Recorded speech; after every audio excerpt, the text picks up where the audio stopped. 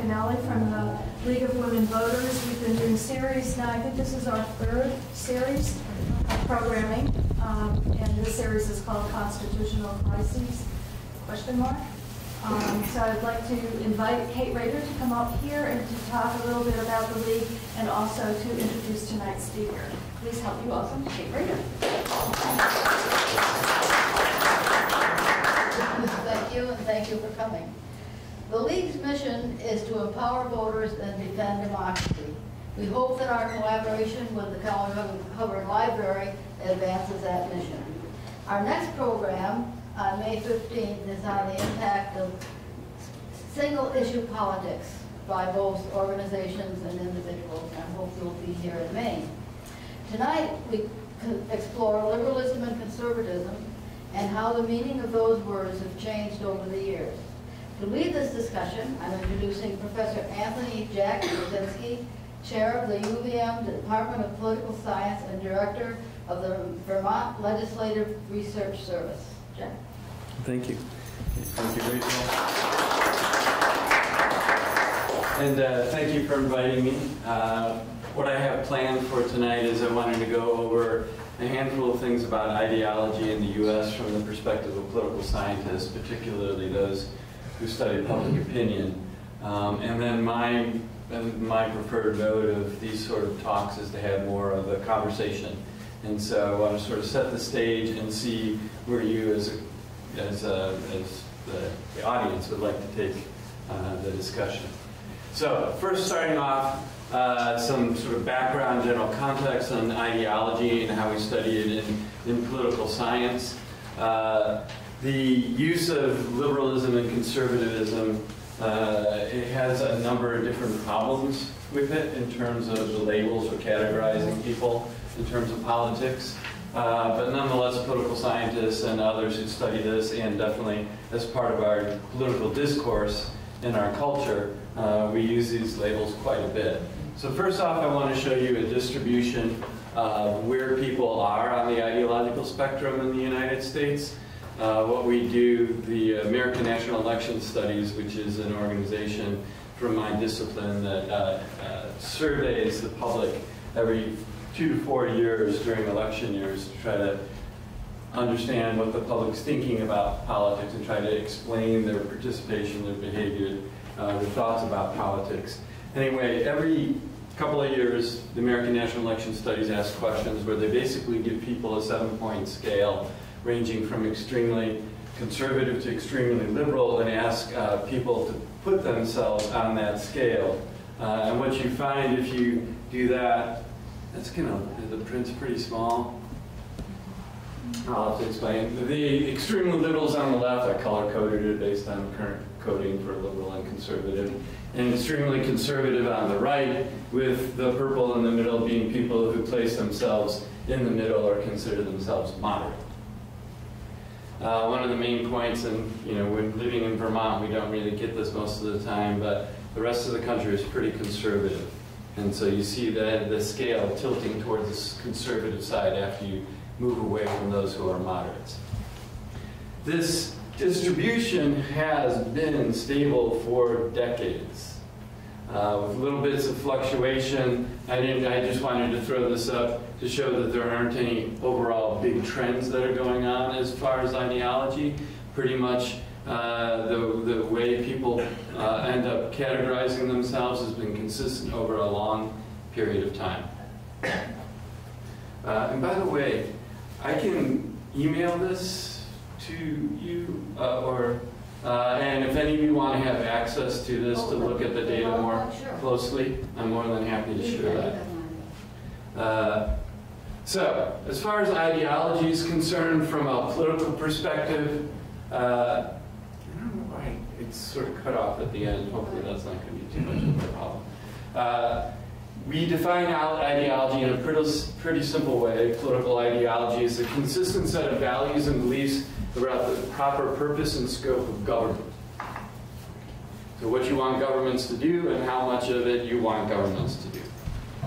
The meaning of liberal and conservative, which is commonly used in our political discourse, you can ask people to define these terms, And basically what we found as political scientists is that for a long time, people aren't really clear on what liberal and conservative mean.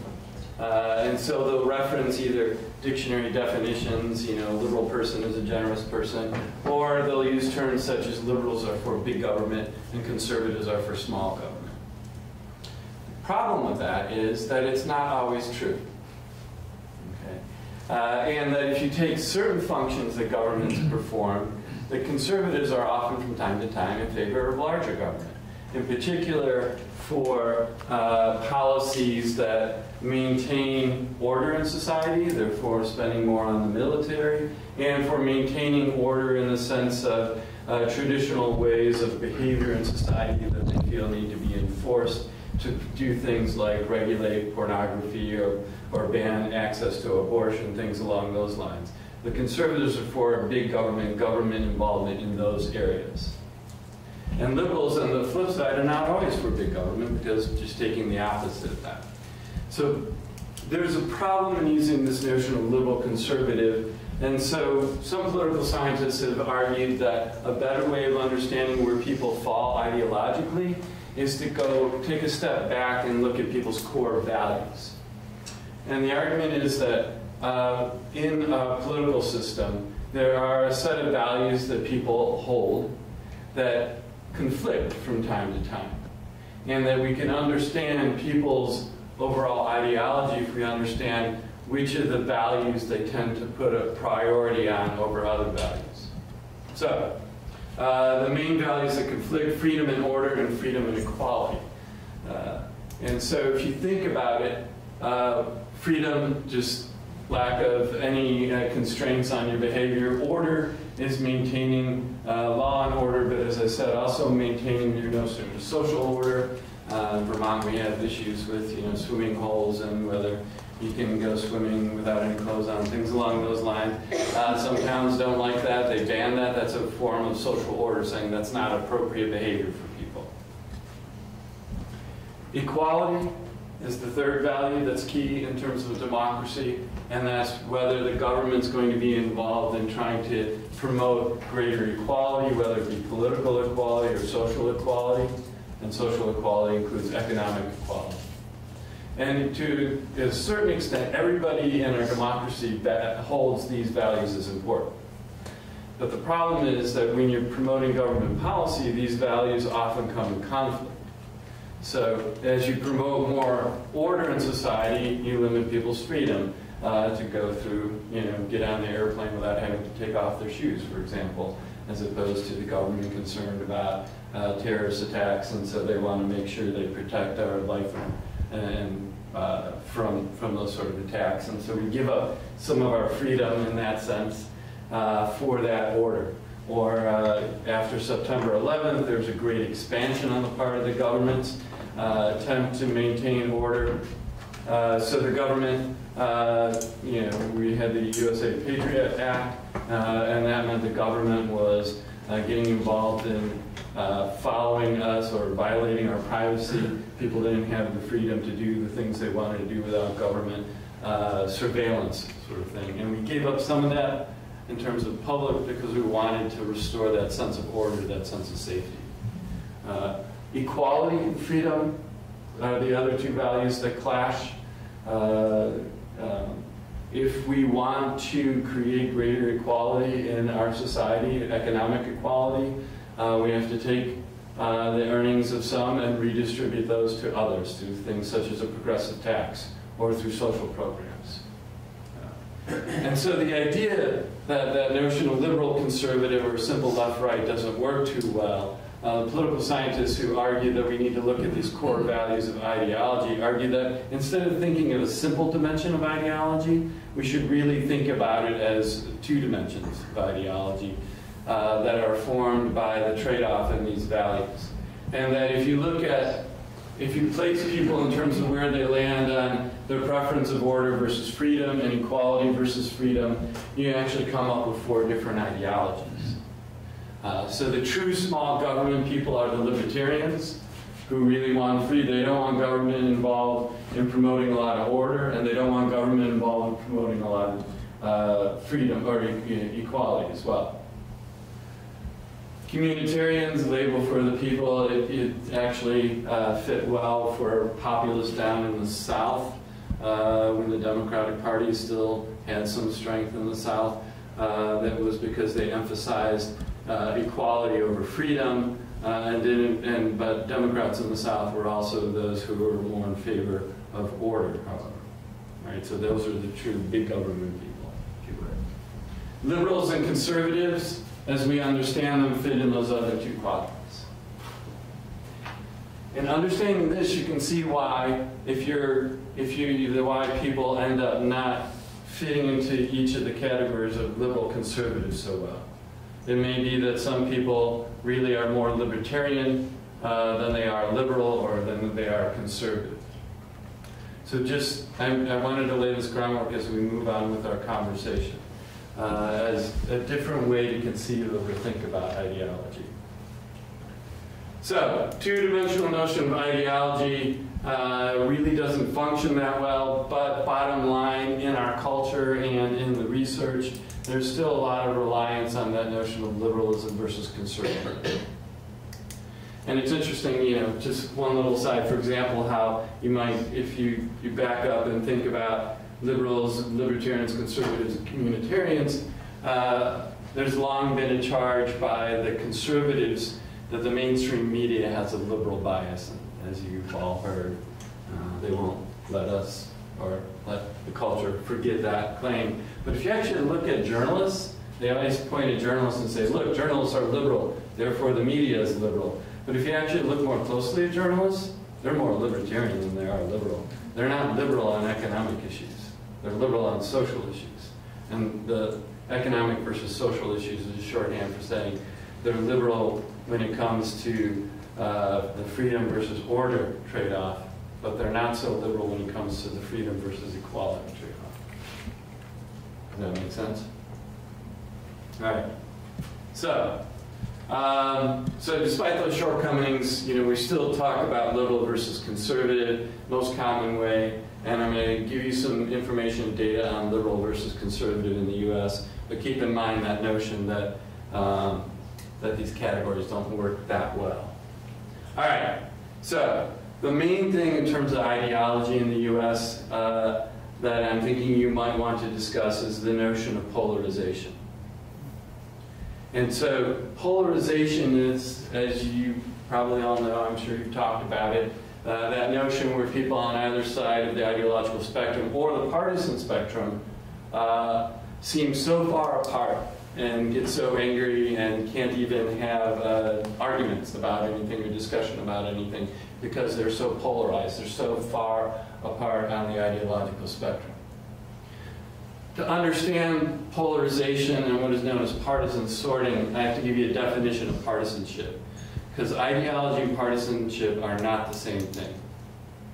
Ideology is that, I repeat the definition up there, it's a set of values and beliefs about what government should be doing and how much of it should be doing. Set of values, political values.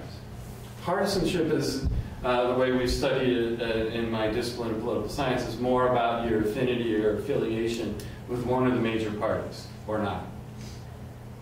And so we've measured partisanship for a long time now in the U.S. Political scientists have, with a question, generally speaking, do you consider yourself a Democrat, a Republican, or an independent? And then there's a follow-up question. If people say they're a Republican, you ask, are you a strong Republican or not so strong Republican? If they say independent, then you ask, do you find yourself leaning more towards the Democratic Party or the Republican Party? And we come up with a 7-point scale. 7-point scale is the thing of the night, I guess. Partisanship, and this is what partisanship, the distribution of the electorate looked like from the 2016 American National Election Studies survey. You actually find more people identifying as Democrats than Republicans. When was that? Sorry, 2005? 2016. And it's pretty, the Democrats have long had an edge in terms of party identification. the one thing about the way we as political scientists measure this is that sometimes in media polls, they really don't ask people a follow-up question about being independent. And it turns out that people who are independent but lean towards one party act just like regular partisans. They just don't like the label, the party label. And it's the independents who are actually, the independents are the ones who are the least informed, the least interested, the least involved, and the least likely to vote. They're actually the worst citizens in the democracy, the pure independents. Do they lean more to the Democratic or to the Republican Party, as per your question? What?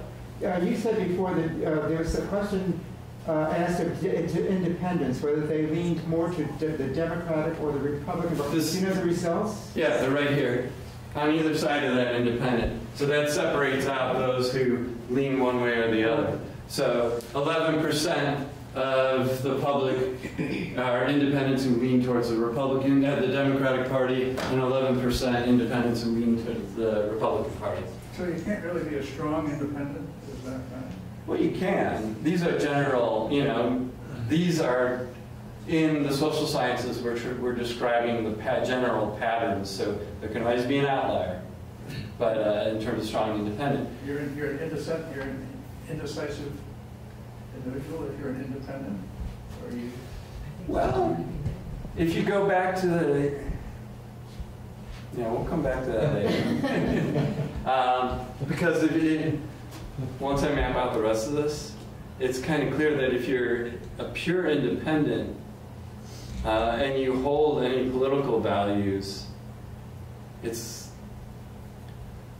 hard to see, given how divided we are. So you might not be independent. You might not be leaning toward one of the other principal political party. Yeah. That you can be pretty strong about your belief in an individual. Yeah, if you have a mix of beliefs that cross both parties, and going back to that ideology, it's possible that you could be, say, a libertarian, and you support the Republicans on some views and the Democrats on other views. So you can be an informed, pure independent that way. But what we found is most pure independents are not informed at all. Oh, interesting. Because once you find out what's going on, it's hard not to end up taking a side. That makes sense. All right. Any other questions? So, that gives you the definition of partisanship, gives you distribution. We went over ideology. One of the big trends right now in terms of our culture, and this is not going to be a big surprise to you, but I'll show you some data on that, is how it used to be that ideologies were a little more mixed among the parties.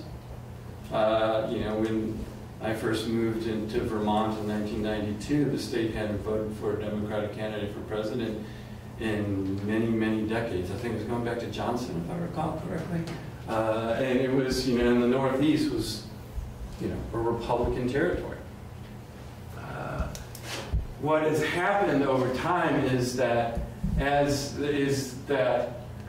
what's known as partisan sorting has taken place, in that the ideologies have sorted themselves out into the Democratic or Republican Party, so that where we had more of a mix of ideology in both parties, we now have a Democratic Party that is very liberal and mostly liberal, and a Republican Party that is very conservative. And the data I have for that comes from the Pew Research Center. And this shows you over time. I'll have to walk through it, but again, if you want to get this PowerPoint slide, it has the data and the sources you could look up for this information. It starts in 1994, ends in 2014, and basically what this does is it maps out, it asks a series of questions of the public on policy matters and political values that were, if you came down on one side, you were conservative, if you came down on the other side, you were liberal. So this gets to that sort of mix of where people might stand on that.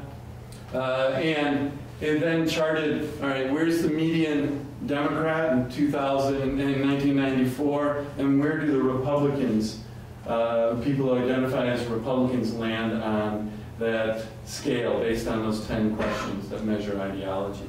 And so back in 1994, you had 64% of Republicans were more conservative than the median Democrat, and 70% of Democrats were more liberal than the median Republican. So you see, and you can see by the tails here, that there's a bit of overlap between people who identify with the two parties. You see the general change over time until you get to 2014, and you have 92% of Republicans are more conservative than the median Democrat, and 94% of Democrats are more liberal than the median Republican. So what has happened over time is there's been a great deal of sorting, whereas in the past, 30, 40, 50 years, even further back, the parties weren't so clearly ideologically defined in terms of the people who identify with the parties. They are now. So we've had a great deal of sorting so that the liberals have gone over to the Democratic side and the Republicans over, and the conservatives over the Republican side. The other thing about the other trend as far as partisanship and ideology are concerned is that along with this change, this partisan sorting, we've had a rise in the level of feelings, the level of affect people have about the political parties. So that we have an increase over time in unfavorable ratings of the other party that you don't identify with. So back in 1994, 16% of Democrats had an very unfavorable view of the Republican Party. And only 17% of Republicans had a very unfavorable view of the Democratic Party. You can see the bars go up 2004, 2014, and they added on an additional question asking respondents whether they saw the other party as a threat to the nation's well-being. And you can see in terms of polarization, there's been a big increase, or that there's a significant amount of this negative affects that is associated with actually thinking the other party is a threat to the well-being of the nation. And I'm sure you've all paid attention to the rhetoric, the discourse in politics and the news, and that should be no surprise to you. So we have this ideological sorting, so that the parties have become more similar along the lines of their ideology, Democrats becoming more liberal, Republicans becoming more conservative, and people really, the level of emotion that's associated with their political views of partisanship and ideology have really gone up significantly, and there's a lot of disdain or contempt for members of the other party. So, I have this is where I like to stop, and this is what I do with my students, is what explains this? I have my next slide where I have ideas I can throw out. But I thought it might be better that if we had a conversation about, first of all, if there are any questions about what I presented, but also we can move on and say, okay, this is, we know this polarization is going on. Here's the evidence to really suggest that it's much worse than it used to be in the past. How do we explain this? How do we explain the nature of our political culture?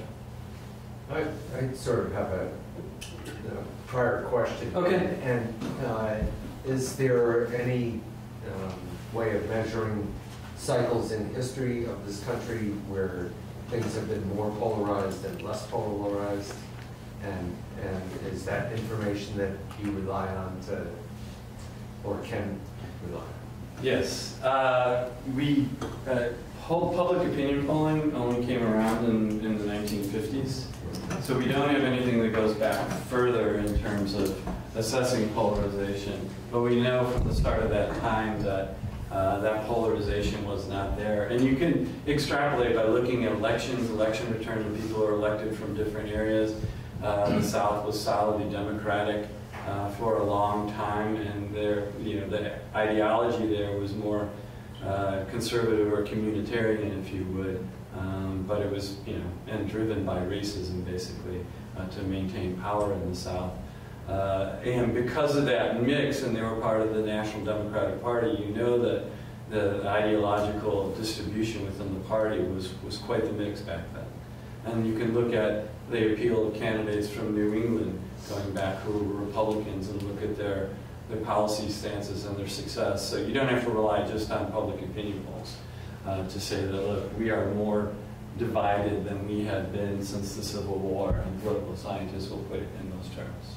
Right, I mean, I've read where the Civil War is a benchmark for division in the country, but also during Jackson's administration that, there was heavy polarization at that time as well. It just seems like there's a cycle that runs through our political lives. Yeah. Do you think this is just part of a normal cycle, or do you think? No, I think else the is going media on? drives this polarization in conscious and unconscious ways. Right? You look at the rise of Fox News. It's the relationship with the White House is a very different basket of eggs than ever before. It seems to me. Has anyone studied whether these cycles, how long they take? There is a theory about partisan realignment that is tied into some of these cycles. But, if you're going back to the Civil War, this is an awful long time to actually say anything is really a cycle at this point. Yeah. And I do think there are more things going on here. And you started on the media issue, and I'd like to run with that a little bit in the back. Sorry. So I wanted to just piggyback on what he said. I think Jon Stewart called it out well when he went on Tucker Carlson's show on Crossfire on CNN. I showed that to my media class. Yeah, I just thought that's so perfect because it's not just Fox News. It's like they set up this whole either or, you're this or you're that. And I remember him just going out saying, stop hurting America, please stop, and begging them. And Tucker lost the show after that. But anyway, so it's, definitely, and it's hyper. I think at this point with all the fake news on Facebook, that's really gotten us into a really bad hole. And they did studies and found that it was mostly elderly people and conservatives that were almost always, the huge amount of fake news was spread by those people. So it was kind of not to be partisan. That's just what the study showed. So. It's a great little piece if you want to do a Google search and look up the YouTube video. Jon Stewart appeared on CNN Crossfire, and they canceled it a week later. And Jon Stewart provided this wonderful critique of the way the media is just providing theater for us, and it just carries the talking points of either side.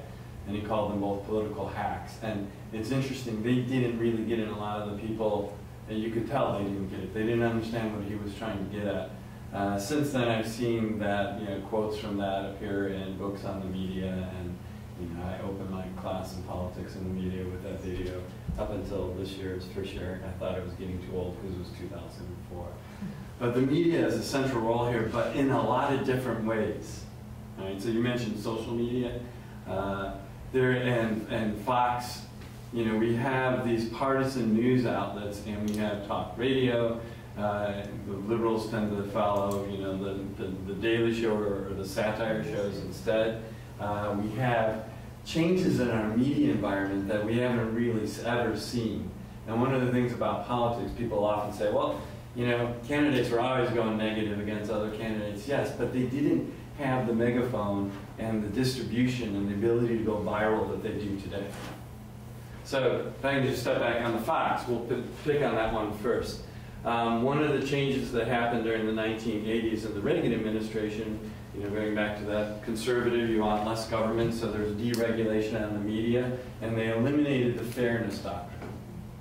I don't know if you guys know what the fairness doctrine was, but it required if you gave time to one political point of view, you had to give equal time to the other side. You get rid of that, and media organizations can go, well, we can just go all one side. And so you have the rise of talk radio after that, and then media outlets like Fox News, and now on the left you have the response with MSNBC. So that sort of deregulation of the media really opened up the broadcast media to more partisan media, and that provided more choice for people. And so individuals started to sort themselves out in terms of which media they would pay attention to, and allowed for the creation of echo chambers, where you only hear those things that support your views. Sorry, go ahead. Yeah, I have a kind of technical question. Okay. If the fairness rule is reinstated, that would only apply to broadcast, right? Over the Yes. airwaves. So now that everything is cable and internet, even if you somehow could get that through Congress, it probably would have very little effect, except maybe even diminish further. Yeah, the horse has left that barn. It's never going to go back. And especially, you know, but it came at a time, as far as the media is concerned, where it really opened the door and got the ball rolling in terms of this polarization or this party But story. my own point was that somehow can't fix fantasy, if you went back, Oh yeah, no, I'm not saying we should go back. you'd have to then write a whole new law and probably have constitutional problems because the internet and cable are not airwaves. You'd have to somehow define those, Exactly. so you can never go back. Yeah. There was a hand in the back. Well, my point was going to be that back when it was 3 networks, ABC, NBC, and CBS, the government sort of had a straight line to everybody's brain. So back on your chart, which I think is, I'm glad you got rid of the false dichotomy of liberal and conservative, but I think you traded it for false trichotomy. But of order, freedom, and equality. So the government, anytime they want to, beam order, freedom, or equality into your brain, they had a ready-made channel, and it was expensive to do that in the old days. That's why you only had the 3 networks. But there's also the government didn't control those. Well, yeah, but I mean, through their sources, and if you go to a university, the university's going to oftentimes they're either on government grants or on industry grants, so you're going to get similar opinions. But opening this up to any Jimmy, Joe, Bob with a computer, now all opinions possibly equally valid. Now, that's dangerous because not everybody's in a position to have good information. So that's about where we are right now. That's how I see it. Yeah. Drawing a couple of points from that. It's so 1984. Yeah, and the research doesn't support your argument about government control of the broadcast media at the time. It really doesn't. And in fact, if you go back and look at the actual news broadcasts during the Cronkite era and before, that was a period where the journalists and the actual news, the organizations that own those broadcast media actually took a loss in terms of their profits to run the news, because the way the government did affect what they did was it really held them to the public service standards as part of the Federal Communications Act. That they had to, they were given the airwaves for free, they needed to actually provide a public service, and up until the 1980s, the networks did that by actually providing a well-staffed broadcast news program that had bureaus around the world and that took it very seriously, in which journalism was, the values of journalism were really prioritized compared to what we have right now. And so what has changed between then and now is that you take away that public service requirement, which was the other thing that happened in the Reagan years. They no longer enforce that, and that allowed the corporate owners of the media organizations to push the bottom line profit more, which then changed the nature of the news from an attempt to present some journalism on how the world is to an entertainment program, which, in my view, all television news right now is just entertainment. It has very little substance in it. And going back to the Daily Show, Jon Stewart, there was a study on the 2004 presidential election that actually looked at the substantive content of the network news, broadcast news, and compared it to the substantive content of the Daily Show with Jon Stewart, and found that they were equal. Anyway, your hand popped right back Well, up. I was thinking of Noam Chomsky and some of these other folks who have done, manufacturing consent, and you think of World War I and the birth of the PR industry.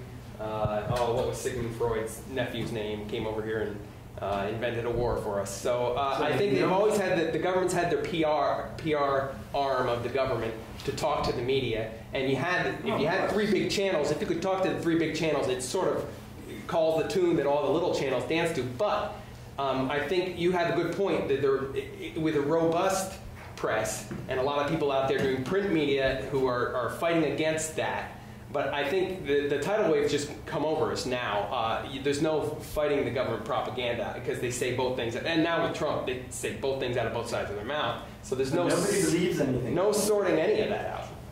Sorry, I don't mean to dock it. Oh, no, that's fine.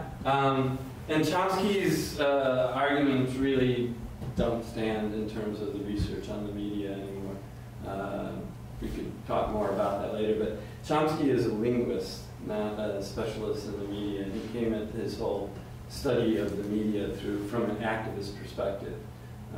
And those academics who studied it more specifically really punch a lot of holes in his arguments as far as the media is concerned. But I actually used to show manufacturing consent to my media class for quite a long time. Now it's kind of in the past, and the students are like, yeah, it really doesn't apply anymore right now, but there's evidence suggests it didn't apply, and he made his argument as well. But don't want to keep going down that. That's a whole other discussion. But so another part in this, in terms of the ideology, this entertainment value goes over everything else, and it goes to the heart of why we can't really talk to people on the other side of the political divide, right? And that's because, it's no longer what, the situation is no longer what Senator Moynihan used to argue, you're entitled to your own opinion, but not your own fact.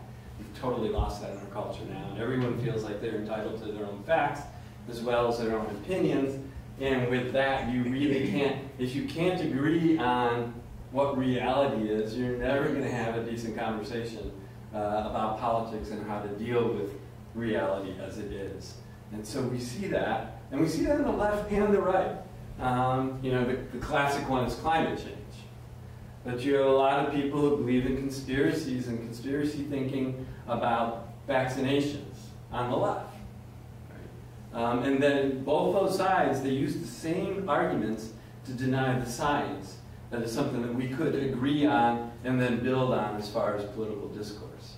So part of this ideological polarization and those attitudes or those emotions, I should say, is that we've lost that common ground of agreeing on some sort of basic fact.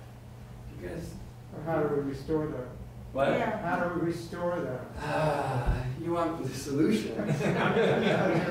Yeah.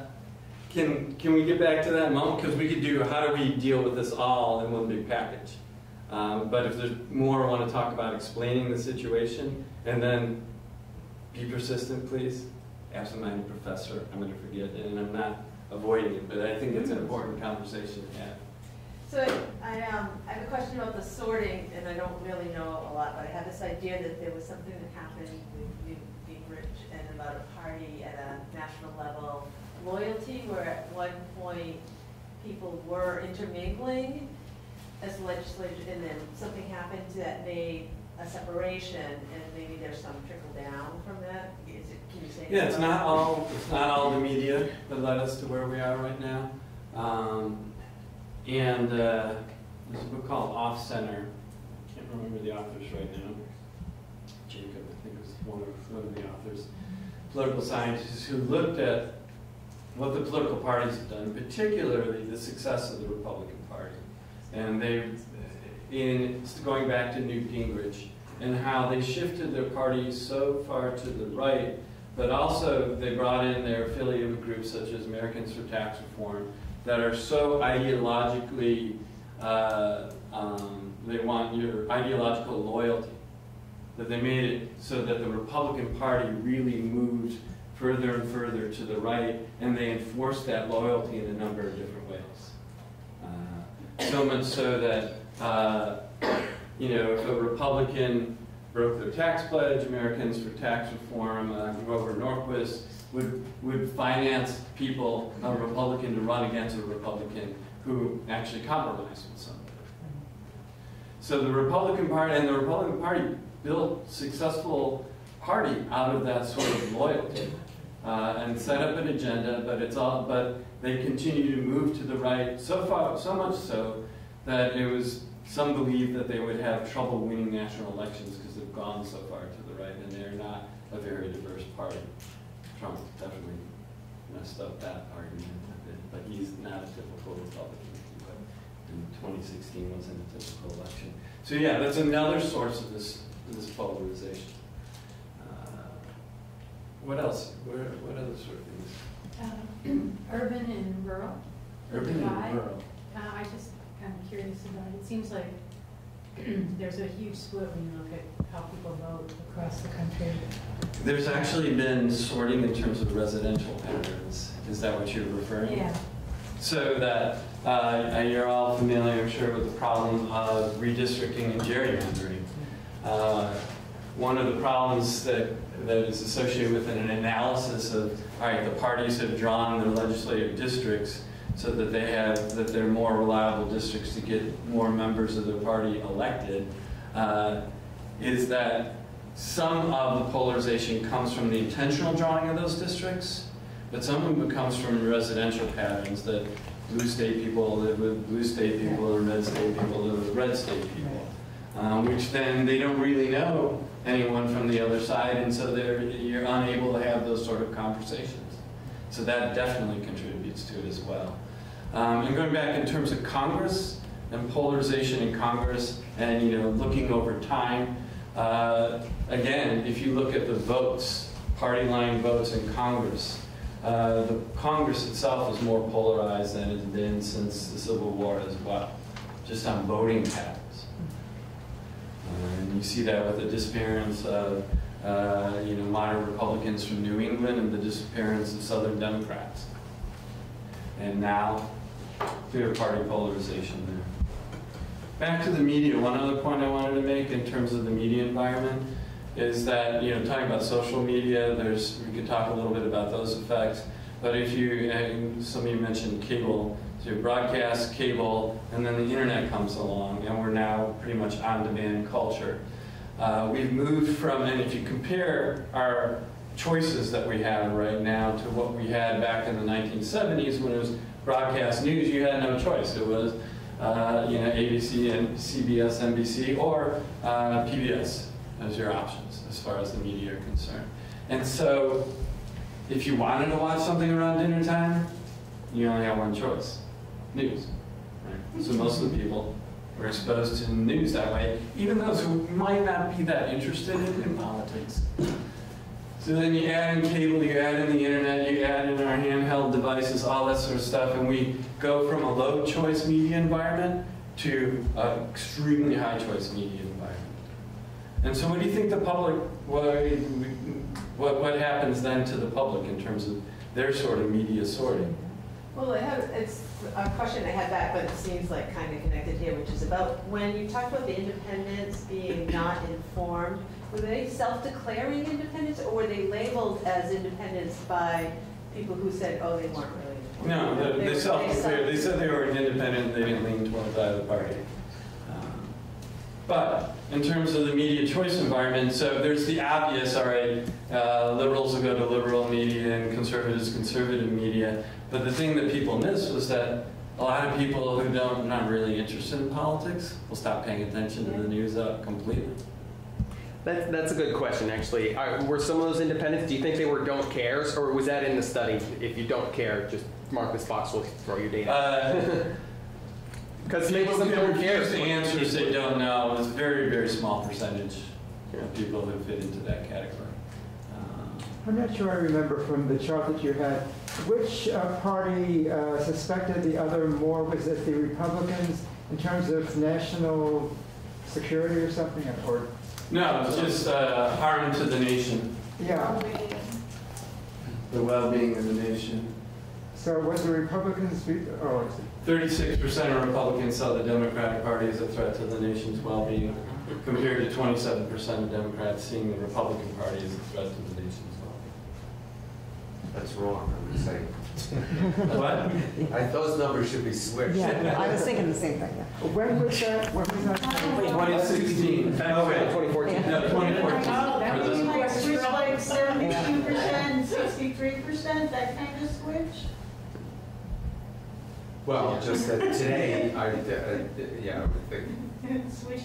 Today the threat has changed as to who's in power. And that's where Trump brings in something that's really not related to ideology at well. Yeah. A lot of conservatives disown Trump. Yep. He's a threat to LBTV. democracy, is what scholars are arguing right now, because he's attacking our political institutions.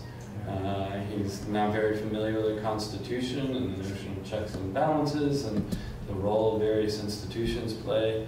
And he's, you know, he attacks the press and the media, so much so that it's encouraged violence against the media.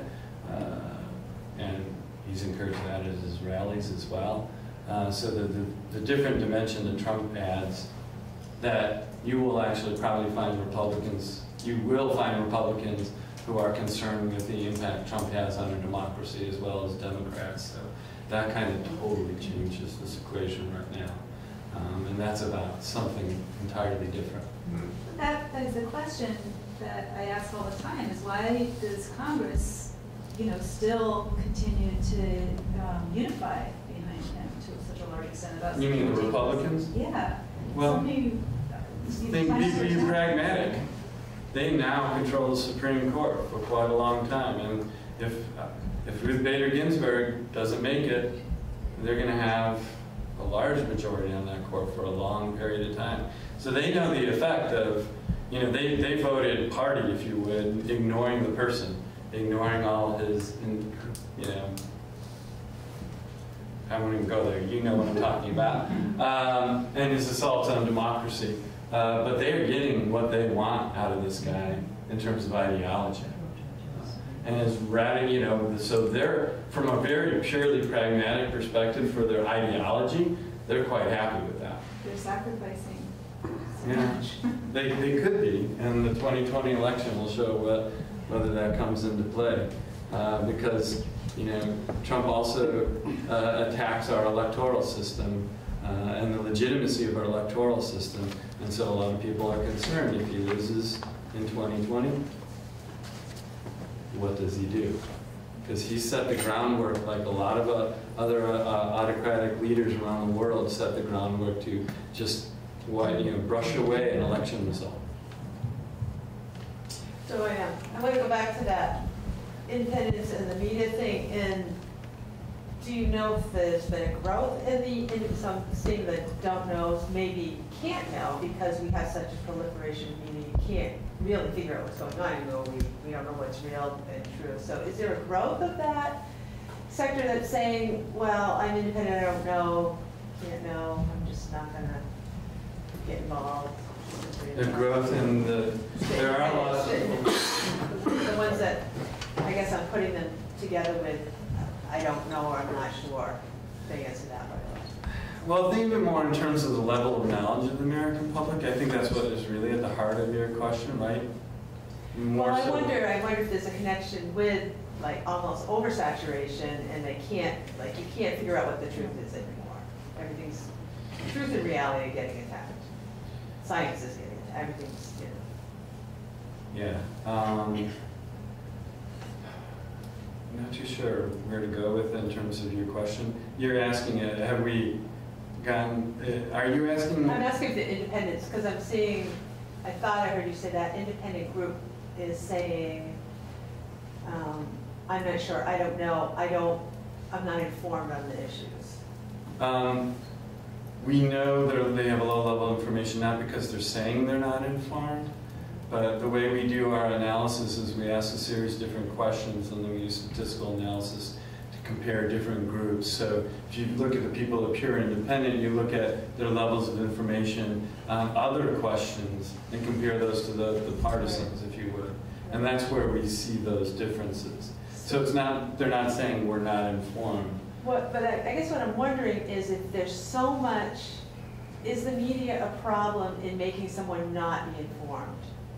Is it possible there's a connection between, like, if you have a short attention, like you're all over the place, you never get any depth of understanding, and then you're not really informed, even though you're getting lots of stuff thrown at you. You see what Exactly, and that, actually I would use that as an explanation for why that feeds the part of polarization as well. People are so overwhelmed with everything that's out there because of the infinite choice that we have, and because of the partisan media outlets, and because of all the different websites that you can go to, YouTube that just peddles, you know, there was a good piece in the New York Times on how the algorithm on YouTube, you could watch some YouTube videos on some serious subjects and they'll suddenly start taking you into conspiracy theory territory. So my students are totally, you know, the first conversation I had in my media class with them was they were totally overwhelmed. They didn't know who to believe, what to believe anymore. And so your fallback position is to believe those you agree with, which then feeds that polarization. It also feeds a high level of cynicism in terms of the public, so that you just kind of start tuning things out, and you particularly will tune out the things you don't agree with in the first place. And so that also feeds that whole pattern. Do you tell them old books with old copyright dates? That's a good place to get information. The one book that I have used since I started teaching the class in 1993 is a book by Neil Postman called Amusing Ourselves to Death, 1985. A book that was really prescient for explaining how we ended up in a culture where we lost our ability to reason and we lost our ability to actually assess what is factual and what is not factual, which also feeds that whole polarization on top of that as well. Because if you break down reason and you break down evidence and you break down the institutions that actually do that kind of work, then you've eliminated that ability to find some agreed upon understanding of our reality, and then everybody can just, you know, believe what they want to believe and think the other side is harming our harming our nation, if you would. So what happens in 2020, and you kind of mentioned it, if Trump loses the popular vote and he says, I don't care, I'm not going? And the Electoral College vote, too. I'm sorry? He has to lose both. The Electoral College vote. Oh, true. Because he lost the popular vote. That's correct. But he claims he did, and that's enough. Right. So what happens? What alternatives are there? His true autocracy comes to the fore. He says, I'm not leaving. And he has enough, it seems to be, sycophants in Congress who are just going to say, well, just stay where you are. Well, I don't know. It's hard to predict what would actually happen. Terrible. It's terrible. I don't put it past him trying, but at this point, I think our institutions are strong enough, and I think enough Republicans would say he's gone over the line, and that's too much. I don't have any confidence in that at all. Well, I mean,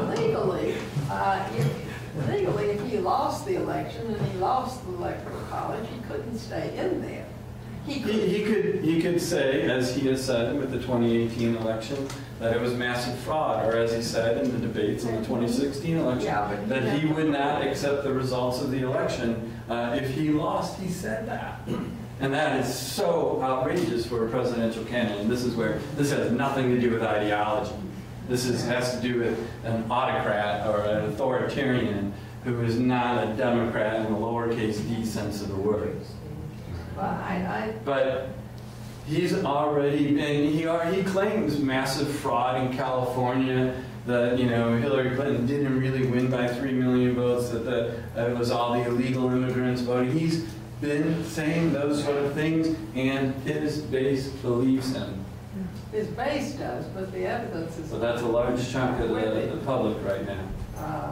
Well, the evidence is not with him, and his base is not necessarily staying with him. I think that's one reason why they voted down in Florida to let 1 million people get to vote who couldn't before because of their criminal records. What the Republican governor is doing in response to that? He's blocking that initiative from actually being Well, he may be blocking it, but a lot of Republicans and conservatives are supporting it because they'll fight for those votes just like the Democrats will.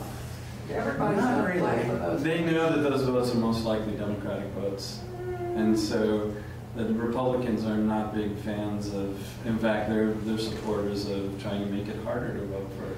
Because the harder you make it to vote, the more likely you're going to disenfranchise Democratic voters and Republican voters. That's empirically demonstrated. The conservatives on C-SPAN in their gathering that they had a week or so ago, they claim to be very much for this. Now, they're not Republicans, they're conservatives, but Well, That's what they claim. claims are, it's the action we got to look at, see what they're Well, actually doing. is there any way you think that it would boil down to the Army and the way the Army would go? Oh my goodness, are you talking military Well, force? Because I don't think the Army would go with it. One of the books on the last slide, I have a number of books recommended if you want to explore some of these things further. And one of the books that I've referenced a couple of times here, oops, that's the end of this slideshow. This is a book, How Democracies Die, by Levitsky and Zublat. It's actually sold quite a bit for a political sciencey book. We don't really sell that many books. I've got 5. I haven't made that much money off those. But the bottom line is they actually look at this question by saying, all right, here's the behavior of individuals, would-be authoritarians, would-be autocrats in other nations. And this is what they did once they gained power. Things such as attacking the other institutions to sort of reduce people's support for those other democratic institutions, taking control of the referees, like the police forces and the military and the court system. This is, if you were to look at, what's his name, from Venezuela and what he did, you could see chart out how he gained power that way. Anyway, they look at that, they look at what Trump has done, what he has said, and they show the parallels. And, he's doing what a lot of these autocrats have done in other nations, and he really respects and reveres a lot of autocrats in other countries. He sure does. And it's not surprising because his personality tendencies are towards that kind of authoritarian rule. So I think the Republican Party would stand up at that point, and that would be a bit too far in terms of Trump. He still has his supporters who are very strong and going to believe whatever he has to say. So the way I would see it, if he lost and he attacked the legitimacy of the elections, is that we would have a period of pretty bad violence in the country from his supporters. What? A period of what, sir? Bad violence. That's why I asked about the Army. Yeah. Not the Army doing it. No, I know, but His the Army would be supporters. called in, as it has been at times. If you look at the conservative, But I don't actually, think the Army would go with it.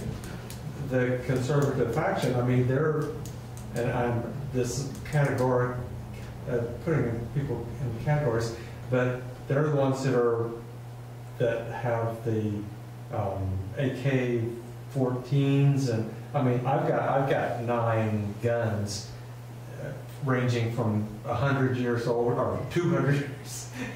and I don't know the last time I shot one, but the people that make me think. My father was in the service. I've had that my father would go, and I think the reason that a lot who I can't remember now the names now, but some of the generals that Trump had, and people that don't normally think that highly of military people thought, this brings an adult into the room, and I guess I'm hoping, praying, I guess, that there's enough adults in the room that we don't get into this more of a malicious strike when we start shooting each other who's got the most higher power. I think actually your point too, that those generals leaving in a way is a good sign in terms of you're asking about the military. That's a sign that the military wouldn't go along with that sort of. I would like to get away from this dystopia for a little Okay. while. And as when did conservatism separate from conservation? Because Nixon established the EPA, and it's just being gutted. Yeah, I read actually something recently on that looked a little more in depth at the Republican Party and why they promoted that. And because the Republican Party, long being an ally of businesses, when the environmental movement came along, Nixon just rode the wave in a way. It wasn't because he was some idealistic conservationist. He rode the waves, and, other Republicans joined them in. But when the business supporters got a chance, once they adjusted to that change, because it came up pretty quick and caught a lot of business organizations and interest groups, if you would, off guard. When they had a chance to respond, then they got the Republican Party back in line in terms of trying to limit the regulations on industry, if you would. And if you actually look at the growth of, say, political action committees, you see in the 1970s that the business political action committees and interest groups really exploded at that time in reaction to those regulations.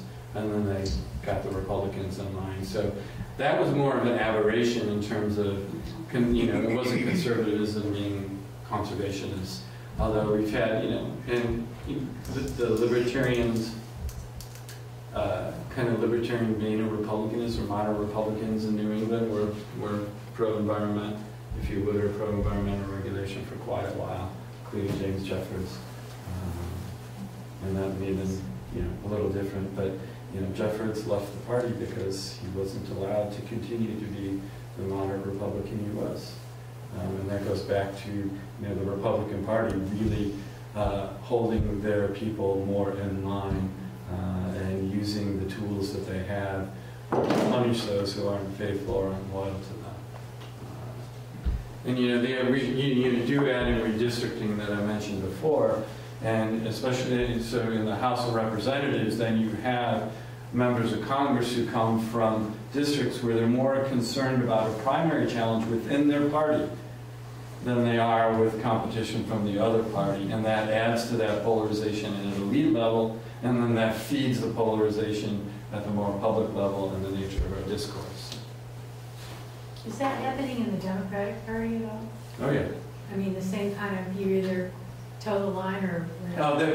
Well... Yes, it is. I mean, it's hard to believe it's only in one side. Right now the Democrats are struggling. I'm sure you've seen the news on that. Especially since, if you go back to this chart on ideology, the one thing that's pretty clear is that if the Democrats... I've lost my the Democrats, if they want to win, they need to be... Oh, here it is, sorry.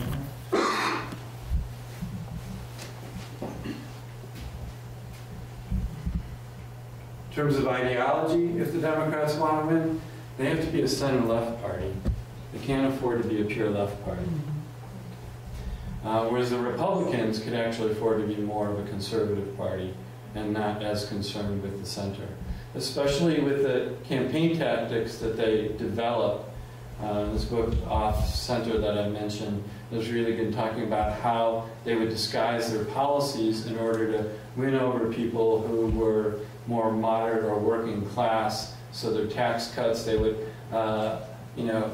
upload heavy in the front. They put all the tax cuts that would benefit people across the board, but the ones that really benefited the upper class were kind of hidden and came later. Or as in the current tax cut, the tax cuts that hit the middle and lower income are going to disappear, while the other ones for the higher income groups are going to continue. And so they did a very good job, not just keeping their people loyal, but disguising their policies in a way to really push very right-wing policies. They didn't mind, they would attack Democrats on budget deficits, but they actually like budget deficits, because if they lose power, they've handcuffed the next administration to make it impossible for them to actually do anything, because they've loaded up on the deficit for them. So they've been very successful in those sort of strategies, and they've been able to do it. Some people argue they kind of boxed themselves in a corner before Trump came along, but Trump changes the equation. In the back again? Yeah, I just had a question about, so I guess I would say it depends on how you define some of these things. Like in Europe, in parts of Europe, what they would consider far left is not what we would consider far left here at all. And so I think what people here might consider left would be considered more conservative there. And so I think often it's like when you say democracy did not move far left to win, I would personally disagree with that just based on taking politics out of it. Like whether you're Democrat or Republican, studies show that some of the what you might label far left policies of Medicare for all or raising the minimum wage and the Green New Deal are actually popular among most people. So how do you square that with this idea that we would need to not move farther left when, and a lot of the people that didn't win in the Democratic Party were people who were like center right, and a lot of people that won, were more to the left. I can later. Actually, that's not exactly true. That the Democrats wouldn't have won the majority if they didn't win a lot of red districts, House districts with centrist candidates.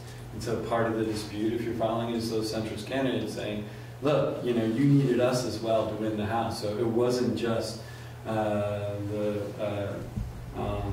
what's her name? Cortez. Ocasio. It wasn't just that group, but there was definitely a group of them who came in.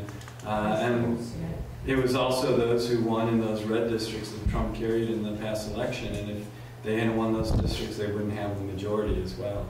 So they need that sort of mix. The other thing is, going back to ideology, on economic issues, you do not see liberalization in the U.S. Where you see the liberalization is on social issues, on things like same-sex marriage. Right?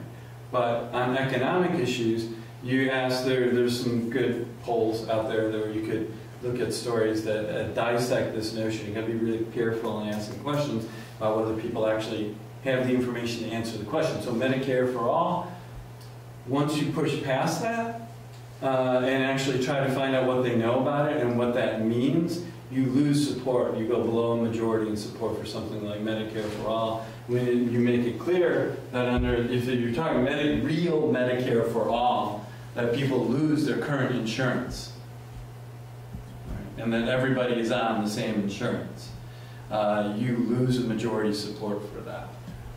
But I think that's because people are misinformed. Like, people don't care about their insurance. They care about whether they can keep their doctor or not. Most people don't. HMOs aren't actually popular. Nobody I know likes an HMO. Or, you know what I mean? So I think a lot of that's like the media misinformation and spreading. Once it's presented to them in a way that like every other industrialized nation does it, we're the richest country in the world, here's how we're going to pay for it, which mathematically has been proven and could easily be, so I'm just saying. But in terms of, back to the ideology issue, you don't see the American public becoming more liberal on economic issues. So we're in the same spot we have been in terms of ideology. We can talk more, and I encourage you to dig into some good journalism, not partisan on either side, analysis of the poll and public opinion on that, I'll let you do your own digging on that. But I think what you will find. Where would somebody find a balanced dig? Right. A dig? The Pew Research Center. That's a really good source. It's a funded. It's a nonprofit organization funded by foundation money. I've never seen anything that would attack them for any bias. I have an argument with them over how they define generations, but that's a whole nother different issue tied to some other work I've done. So they, five of the, what is his name? Nate Silver and his website. He does a really good analysis of the polls. There's an ancillary New York Times organization that does the deep dive into data. What is that called? What? Vox. Well, Vox, I think, they do a pretty good analysis of them too. But in the what is the New York Times section called? It's a special section to do this sort of deeper analysis of data and collect data on information. So you dig into those sites, that's where you'll find some good information. So I'm going to go back to Trump and the idea of dystopia and everything. And I don't have personally the sense that he's a deep thinker, and really I feel like he's a pawn in a larger system, and rather I don't have the fear about the takeover, because I feel like he's a symptom of other forces, and he was Yeah, exploited. he didn't cause this. He's Right, and But he took advantage of it. Well, I don't take it to him personally. I don't think he's capable of masterminding political strategy. So I think he was a pawn for other people to do that. I think it was an accident. Yeah, or whatever, but it's a symptom of us and where we are and all these other forces that allowed that to come. So if it's not him, it's going to be some, I think we really have to go look at what are the forces that allow this to happen, and are those shifting, or are we just going to have another wacko chaos, head towards chaos, basically. You didn't mention, of course, there's a lot of things. We'd probably be here for 5 days, and so, but I see a lot of tribalism, and I don't know if that's on the left side, and I think that's one of the reasons why.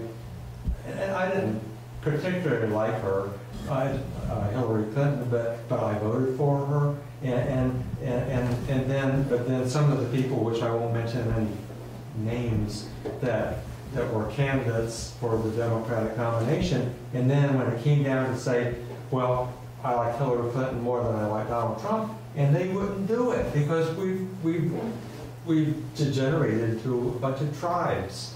It was tragic. It was. And Trump will get elected again if the left and center and the Democratic Party can't work it out and get by on one candidate. That is, it just falls right in there. Can't we stop? Well, that's the thing, and this goes to the heart of, you can see the, in our conversation, the intensity about the politics and the understanding of reality that exists even within this room, and it makes it really difficult to say, all right, well, what do we do? How do we work together? And one of the ways, by the way, in the book, How Democracies Die, that autocrats were stopped was when parties that were, in this case would be the Republican Party, parties that had the autocrat come up and decided, no, we're going to shut that person out, or we're going to put this person in check. And so, that is the way to stop that. And so, if you really wanted to stop Trump, you need to build a good left center and maybe even some Republicans to join in on that. The Republicans have been loyal, and they've been loyal because they've gotten what they wanted. And there's the Democrats who, if all the Democrats voted the way you voted and said, all right, I don't really like Hillary Clinton, but it doesn't matter who the person is, because, we'll be able to appoint Supreme Court justices for a long time that will really keep the court on the liberal side, or flip the court to a liberal position on things. And look at all of the things that were done in the Obama administration, the Trump administration is reversing right now that wouldn't be reversed, all the progress for liberals, if you would. And so, we do focus a lot on personalities, and that also is a problem in terms of our political system, as opposed to really, the other thing I wanted to get at the heart of, there are two different dimensions of polarization that are going on in party sorting. And one is polarization based on actual differences in policies or values, going back to the chart I had. That sorting is happening, and liberals and conservatives are different because of different core values. And that kind of polarization and sorting among the parties, if it's based on policy and based on values, is actually a good thing for democracy, because it provides the voters with a clear choice. And we have an incredibly clear choice right now, more so since we had over 100 years. All right? That if you prefer promoting equality, it doesn't matter who the Democratic nominee is. You're going to get greater equality, and this is empirically verified, if the Democrats control the White House. All right? If you want more order and less equality, more market freedom in the marketplace, then you should vote for Republicans, no matter who they are, in a way. Trump, again, messes all this up in some ways, but a lot of Republicans, if you look at the percent of Republicans who voted for Trump, it was around 90%. So they knew, they were going to swallow having this guy that a lot of them that couldn't stand him and had other problems with, but they knew they were going to get the policies, and they've gotten them. And it's been a huge success for conservatives, the Trump administration. Except for maybe on trade. Except for what? Trade. Well, he hasn't got his wall yet. Conservatives are for free trade, yeah. And he hasn't got any satisfaction from many Republicans, conservatives, and Democrats over the issue of the separation of the families and children at the border. Well, I mean, I talk to people who are big conservative, and they can't stand that. And even his wife didn't like it. but in the big picture, they're getting a lot of what they want. Oh, they're getting a lot of what they want, but if they're They're getting 80–90% of what they want. I mean, if you just think about the courts alone, not just the Supreme Court, but the appointments to the appellate courts as well that are now being stacked with conservatives and Republicans, that's going to make a huge difference over time in terms of promoting conservative ideology. And in fact, on the opposite, if you go back and look at the Obama years, once the Democrats got rid of the filibuster for appellate court judges, and Obama was able to fill all the vacancies in the appeals courts, it was those appellate court judges that who basically voted in support of same-sex marriage, and there were enough appellate court rulings around the country that really, in essence, forced the Supreme Court's hand to accept same-sex marriage as a reality. So those are the things that, you know, looking at the big picture, looking at the forest, not getting lost on the... I don't think that's a little picture. I really don't. I think that is the big picture for a lot of people. It is in the core of the family. And those are Democrats and Republicans. When you take people's children away from their families, put them in concentration camps, send them to New York because they have a robust, to Democrats who have a robust foster care system.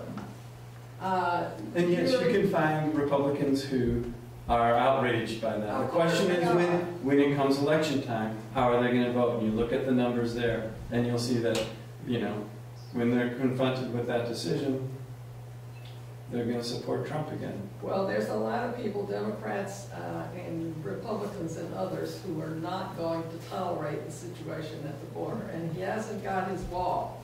And the minute the Democrats cave in on either of these issues, they are going to lose people, because the party will be divided. If they don't keep up on these basic moral issues, they will. And you may be right, but I don't think so, because I think there are a lot of conservatives who are questioning this whole thing. From what I see going down south and talking to people and all, you know. They're questioning it, but the bottom line is what's the... No, I think they're changing fast. Georgia may not get another Republican. Florida may not get another. But that's due to demographic changes in the states. No, it's not due to democratic changes. Demographic changes. It's due to the determination of the black community not to be put back again. That's part of the demographic change. Well, that's why the Republicans are going down to Charlotte for their election. They're having the Republican National Convention in Charlotte this time. They think they're going to get North Carolina out of this. I don't think so. I may be wrong. But North Carolina is a very purple state. And we went for Obama. I know they did. I know what they did. Okay, a little bit of knowledge can be a dangerous thing, but I'll try anyway. Where do these terms left and right actually come from? And if you look now go ahead and answer it. If you look back at it, it's the French Estates General, and it depends on what side of the room you sit on, with the kings and nobles or otherwise. And since our Constitution specifically outlaws kings and nobles, what are we even talking about? Are we just like that old married couple where, you know, somebody burnt the roast three months ago and she won't let them forget? You know, I mean, are we just poking each other for 200 years? This is ridiculous. Oh, there's so much to go. In terms of history, you know, if you look at Federalist Number 10, Madison's writing about how they've been creating the Constitution. Are you familiar with the discussion about factions in Federalist Number 10? That, you know, the most important thing they did was design a constitution in order to control factions in the political system. And the way you control factions, I encourage you to read it sometime. It's a wonderful piece of political analysis. Well, in Washington did one parties, right? What? If I remember right, he did one parties, Washington? No. Well, actually, on factions, they knew factions were inevitable. And factions are a people united by a common impulse of passion, united against others, who want to take control of government in order to exercise their vision. So they're aware that factions are going to happen. And in Federalist number 10, by the way, the Federalist Papers, I'm having quizzical looks. The Federalist Papers, going back to the history of the adoption of the Constitution, we had a first constitution called the Articles of Confederation. They weren't working out so well. It was decided that we would have a constitutional convention to amend the Articles of Confederation, but instead they threw the whole Articles of Confederation out, wrote a whole new constitution, and then they had to campaign to get it enacted.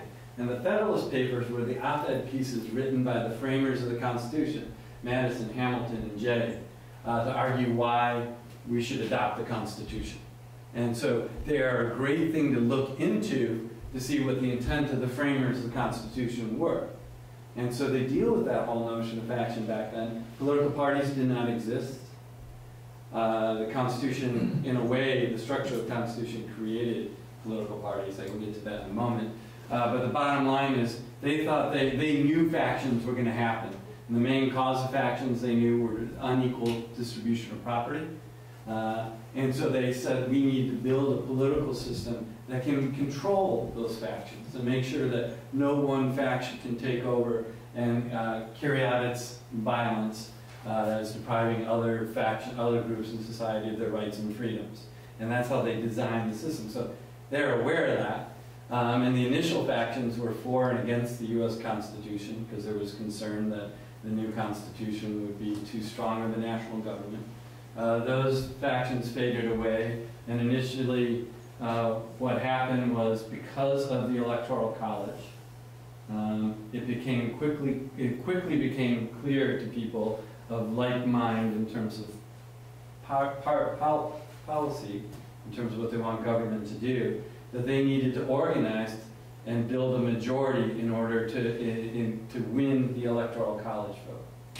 And so it's actually the Electoral College structure creates an incentive for you to build a majority to try to gain control of the government.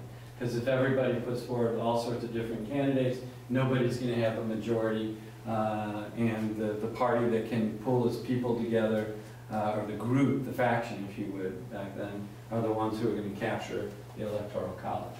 And so that started, parties started in Congress around the Electoral College and then moved out into the public as a whole.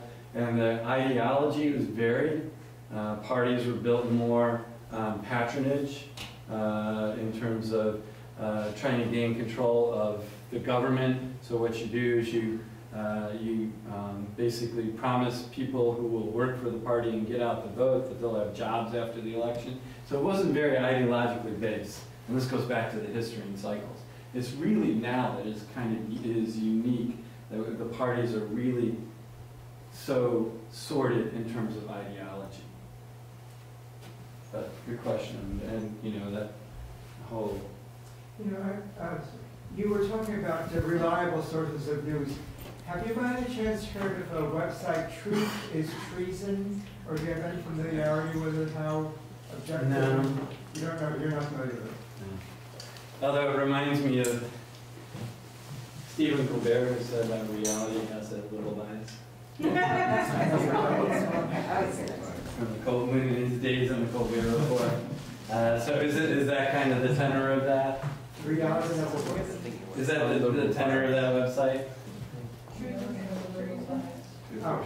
Truth is Treason.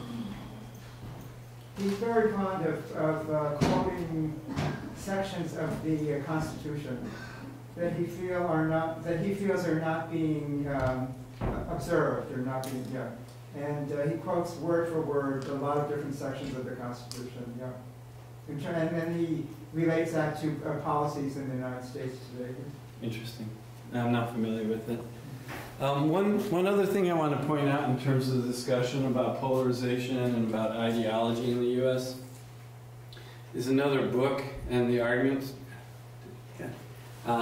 This book, Enchanted America, How Intuition and Reason Divide Our Politics by Oliver and Wood, I would highly recommend this book in trying to understand the nature of our divides.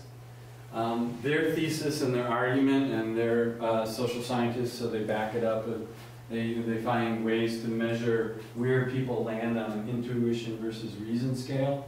They argue that we all use both intuition and reason, but there are some people who rely more on intuition, gut feeling, that sort of thing, than on reason and on evidence. So they measure that out, and they actually use this difference between this notion of where you fall on the intuition scale, and they actually find that in some ways that intuition is a better predictor of people's views on certain policies, on belief in conspiracy theories, things along those lines, than ideology is. And they also found, and this is most disturbing, is that there's sorting going on here as well. Are we over at 8:30? And the sorting is that the conservatives and the Republican Party are becoming more and more the party of the intuitionists, which shouldn't surprise you. Denying science and not really handling reason very well, as our president illustrates quite nicely. I do want to get to, we never got to, well, what do we do about all of this? We have 2 minutes. 2 minutes to solve the problems in the world. Thank you. No, thank you. I think the solution has to go back to the public. And I really think we have to, as a public, we have to learn how to reason and weigh evidence a lot better than we do right now, and sort of set aside our cynicism in favor of skepticism. So a cynic is going to dismiss pretty much any sort of information, anything they disagree with. They're just going to dismiss that outright, whereas a skeptic is more willing to look into claims and evidence and follow the reason. In that book I mentioned before, Amusing Ourselves to Death by Neil Postman, that helps explain in many ways why we are here right now. His solution, I think, is the only one that really holds, and that is, as a public, we really have to educate ourselves about our biases in terms of our understanding of the world and our explanation of the world. And when we really think we are right about something, those are the sort of beliefs we have to challenge the most. And that if we can get to that point, and that's something we have to teach in schools, and that's part of my job. When I teach American politics, which I teach regularly, it's actually, I love teaching Intro to American Politics. Fun course to teach. The book I start out with is a book called Unspun, How to Find the Fact in an Age of Disinformation. And the whole book is designed to say, all right, how do you we can't rely on the media anymore because all the gatekeepers in the media are gone. And they're not gone, they're still there, but all this information flows around the gatekeepers, lots of misinformation that's out there. So as a citizen, we have to be able to judge that on our own. And the book provides a great set of recipes, if you would, or a checklist that I go over with my students of, all right, you got this information on a website. How do you judge the validity of the information? How do you find out, analyze their methodology as citizens? We're going to have to do that sort of thing because it's not done for us in a way that we could rely on in the past. And so I think that's the core. The author? The author, Jackson and Jameson, Unspun, they're actually the people who created the site factcheck.org, political scientists.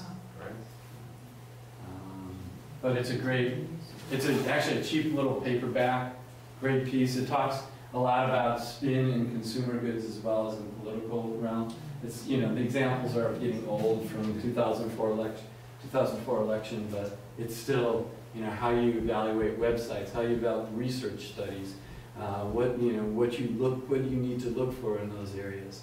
And the biggest thing I think is we've lost the sense in our culture, not only on the facts and reason, but our ability to see the big picture. to say, I don't want to kill or gun, but big picture, you're going to get, if you're a liberal, if you value equality, you're going to get a lot more out of that, and you're going to shoot yourself in the foot if you don't go to the polls in that case. So, are you familiar with The Righteous Mind? I think that was kind of popular. It's in the same Yes. vein. It's actually on my desk waiting to be read after I'm done. So, it's talking in that same way, and it's sort of where I'm kind of thinking about how we are, which is, he sort of researched how people come to an ethical understanding of things. He's trying to look at the whole. And it was kind of fascinating because what you're saying about intuition, we make moral decisions based on like our whole experience, not out of reasoned thinking. We do it automatically, then we back into it, and we make up excuses. Why did I say it was okay? Why did I kill that? It was okay because of, not because we.